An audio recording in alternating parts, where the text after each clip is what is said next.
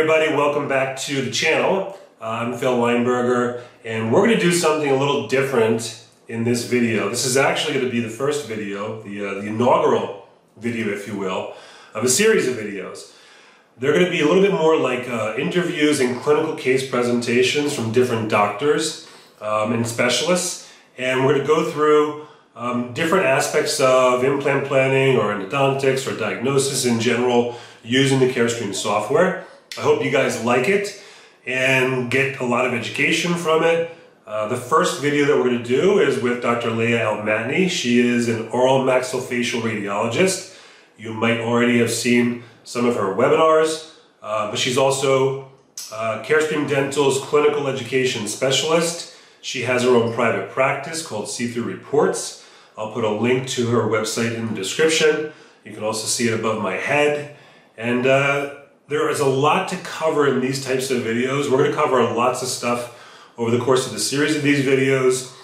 Try to keep it in smaller chunks. In this particular video, we're going to focus more like on implant planning. We'll probably narrow it down even further as we get into it. So let's get into it.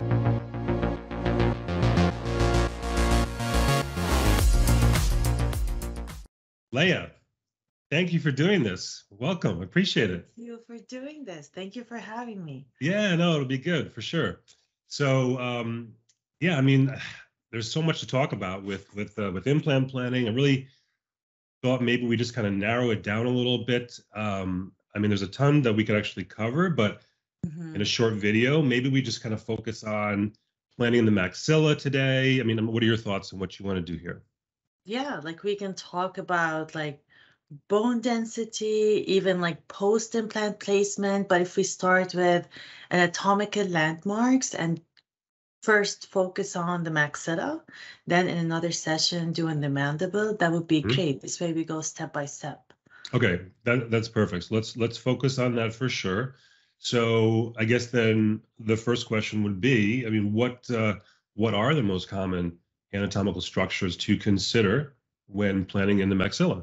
So two of the most common structures that come to my mind, one is in the anterior maxilla, that's the incisive canal. And the second one are the maxillary sinuses. So especially if we're thinking of implant planning, these structures would come in contact with where you might be placing an implant. So it's important to not just realize where the actual location is, but to see if there's something normal, if there's something abnormal, and if there's something we should do prior to implant placement. Okay. Okay. So, do you want to, let's focus in first on incisive canal, and then kind of understand a little bit better about what to look for, what's important, things like that. So maybe we can kind of go through a couple cases together in the actual software and see exactly what we're talking about. Sure. Let me share my screen. Okay. So let's go two cases. The first one is let's look at what a normal incisive canal looks like. Okay. And then we'll see what an abnormal incisive canal can look like. So on this one, let's first start with axial view. So I just went to oblique slicing, maximized my axial view, and I can use my sagittal and coronal slices on the side to try to locate where I'm at. So as I'm slicing through my scan and I'm scrolling superiorly, I can locate that incisive canal in the midline of the anterior maxilla. So as we're scrolling, you can tell that we have two foramina. We have one that communicates with the oral cavity. So now we're at the occlusal, we're towards the occlusal plane. And we have a second foramen, or they're actually like multiple foramina that are the foramina of Scarpa. So let's look at how the incisive canal looks like on different views. I'm just gonna click with the wheel of my mouse on axial view to see what this looks like on sagittal and coronal. Okay, I'm zooming in. Okay. So I just rotated my slice. And you can see that that's what usually a normal incisive canal looks like. So it will be like a cylindrical shape canal, and a typical diameter of an incisive canal, that's a 2 millimeter diameter. Sometimes it will range from less than 1 to 2 to 3. Some are wider, and you'll see like a 4 millimeter. But our range of normal will usually be less than 6 millimeters. Are there different shapes besides that normal, like cylindrical shape that would help kind of deduce if it's abnormal or normal? Yes. Okay. So this just happens to be like a cylinder shape, but there are other shapes like a funnel shape. I think I actually have, let me show you a slide to show the different shapes. So these are the 4 shapes of the nasopalatine canal or incisive canal. You'll see this is the shape that we were looking at. That's the most common shape that you'll see. Whereas other shapes include spindle shape, hourglass shape, funnel shape, and it's common to see them on different patients. It doesn't mean that there's an abnormality. It's just a variation of normal. Okay, so there's lots of variations of normal. So then really, how would one figure out exactly what's abnormal if there's so many variations of normal? Yeah, so radiographically, aside from the patient's clinical symptoms, because, well, like if we talk about the patient's symptoms, if they are symptomatic, they are feeling pain, or maybe like a discomfort, burning sensation, and you can't figure out where it's coming from, think of an incisive canal cyst. But radiographically, we have two factors we look at. We look at the shape of an incisive canal cyst, but we also look at the dimensions. And with these two combined, we can come up with a differential diagnosis. So when it comes to the shape, an incisive canal cyst will usually, like you recognize like there's a mass inside it. So you'll see not just like a spindle shape, but you'll see that the cortices are expanded, they are thinned, and maybe even interrupted.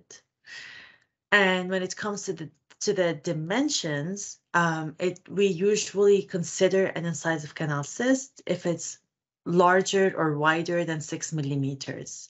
Okay, so that's the threshold right around 6 millimeters. Okay. Yes. Let's look at an example of an incisive canal cyst. This way we can compare normal with abnormal. Okay. While we're on this, while you're kind of showing this, are there the best views in the software to see incisive canal cyst, or is it pretty much all 3 views you really want to evaluate? Well, I think it's pretty much all 3 views. Okay. The easiest one to detect an incisive canal cyst would be an axial view.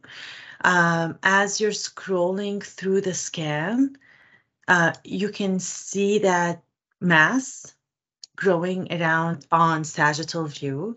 So let's first look at it to see what it looks like. And then I think it's also subjective, like whichever view somebody is comfortable with, then that's the view they would use. Okay. So as we're scrolling on axial view, you will see that incisive canal at that point has a diameter that's large. We still don't know how wide this diameter is. So I'm just going to take my ruler, measure, and we see that it is larger than 6 millimeters. I'm going to hide my measurement so I can continue looking at what that incisive canal looks like. So as we get to the nasal floor, it tapers down. So the widening is localized. That's usually a sign that there is a cyst. So it's not uniformly widened. There's a location where that cyst is growing. So I'm going to click with the wheel of my mouse and rotate my movement handles. And we can see that ballooned effect even on sagittal view. And let's see what that looks like on coronal view. Let me scroll back and forth. Now, this is probably a mature, but not mature, they don't mature, but it's probably been there for a while. Right. It's a large incisive canal cyst. Sometimes like you'll be able to detect them at an early stage when they haven't grown that much. And patients can be asymptomatic. So regardless which view you decide that that's the view I'm most comfortable with deciding this looks like an incisive canal cyst, right, or measured, you can see that it is widened on each one of them. Got it. Got it. Okay. All right. So let's move on to the sinus. All right. So maxillary sinus. Also, I'm sure there's lots of things to cover regarding the maxillary sinus, but what are the most important things that you can look for prior to or during the planning of an implant? Okay, so for the maxillary sinuses, let's also go through some scans instead of just having me talk. And let's look at what the sinus can look like normally. And then I'll show you a few examples of what abnormal can look like. Okay, so this is the large field of view. We can see we have the multiple anatomical structures, the paranasal sinuses, the ethmoid sinuses. But if we just focus in on the maxillary sinuses, right, the first thing we can notice is that the maxillary sinuses are symmetrical to each other in size. They both have low in density. Well, they're both low in density. So it's normal, and healthy patients, healthy sinuses should have a dark density, radiolucent area. We shouldn't have a soft tissue density like the ones we see in the orbits. So I'm just going to scroll from front to back so we can see both maxillary sinuses and the nasal cavity. Now, while we're on the subject real quick, is the coronal view really the best view to visualize the maxillary sinuses? Yes. Okay. Yes, it's the easiest view to visualize the maxillary sinuses. Okay. We can see the same thing on axial, and as I'm scrolling, you can see the nasal septum, the turbinates, the sinuses, but truly, coronal is the easiest and also easiest to relate to, because patients, it's as if like you're looking with the patient facing you. Right. So as we're scrolling from front to back, we can see we have the nasal cavity. That's the nasal septum. So it's made up of bone and cartilage. We have the turbinates. So that's the inferior middle turbinate. We also have a superior turbinate. Just let me find it. And the maxillary sinuses drain through the osteomeatal complex. So that's the functional unit, the one we see right here. Mm-hmm. So that's where the sinuses drain into the nasal cavity and ethmoid sinuses. So that's what a healthy sinus usually looks like. Perfect. Now there's a lot of mucosal thickening, types of mucosal thickening when it comes to looking at abnormality in the sinus, but specifically related to implant planning. One of the most common questions or thoughts we usually have is related to a mucus retention pseudocyst or cyst, mucus retention cyst. So if a mucus retention cyst is actually a cyst or whether it's a mucocele. So let me show you an example of one of these two, because recognizing the difference between them prior to implant planning is important, because one of them requires surgical intervention, whereas the other does not. Okay, so these are typical radiographic findings, characteristics of what a mucus retention pseudocyst or a mucus retention cyst looks like. You can see it has a dome shape, lobulated, it's homogeneous, and it sits on the floor of the sinus or lateral wall of the sinus. It's usually very self-limiting. It's benign. It doesn't grow and cover the whole maxillary sinus. You can see I have like a rising sun picture, just because like a typical example of what we describe it like similar as is like how the sun rises. Right. So it has a rising sun appearance.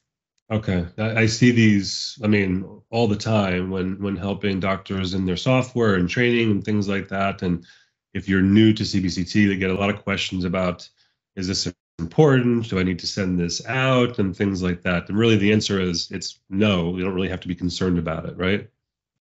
Yes. Okay. Well, no, yes, I agree with you. So, okay. Right. Yeah. So, so like the studies have shown, and like I used the numbers I'm gonna share are from one. I think I can give it to you. You can put it in the description.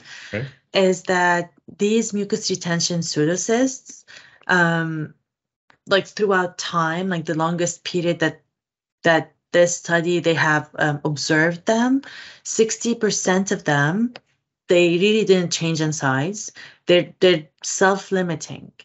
So they either didn't change in size, 60%, 30% became smaller in size, or they disappeared, and 10% increased in size.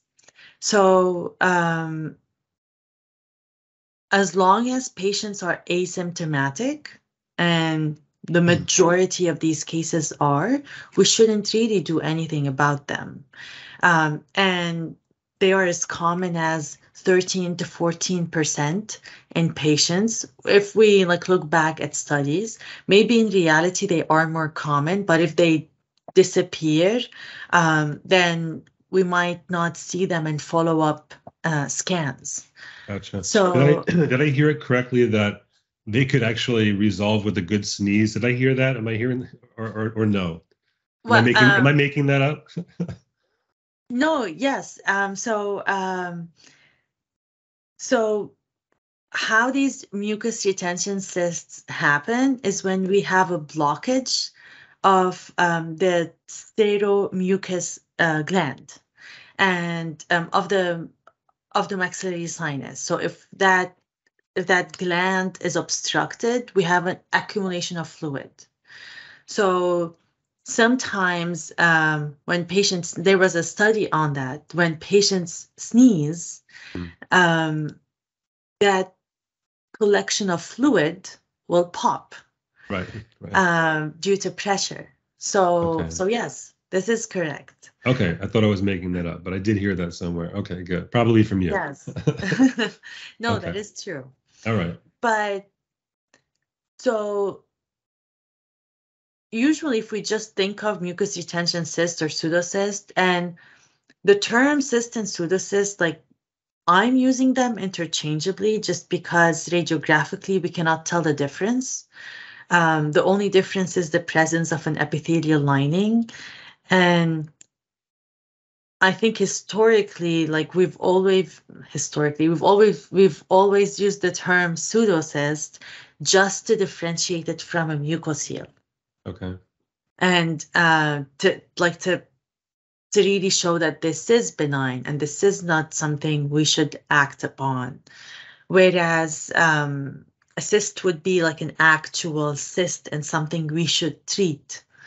So a mucocele, an early stage, like an early mucocele, can have the same shape of a mucus retention pseudocyst. But the difference is it has a different origin. So we would see an obstruction of that osteomeatal complex, the one we just saw on that healthy patient with healthy sinuses. Whereas the mucus retention cyst starts from the floor or like from the walls of the sinus.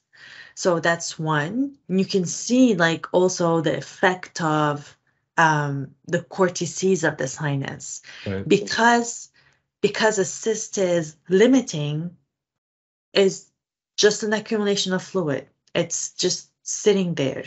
It doesn't cause expansion, doesn't cause thinning, whereas a mucocele can cause displacement of bone. It can expand the bone. It will obstruct the sinus, and patients will be symptomatic. Whereas in a mucus retention cyst, patients are asymptomatic. And they probably don't even recognize something's there.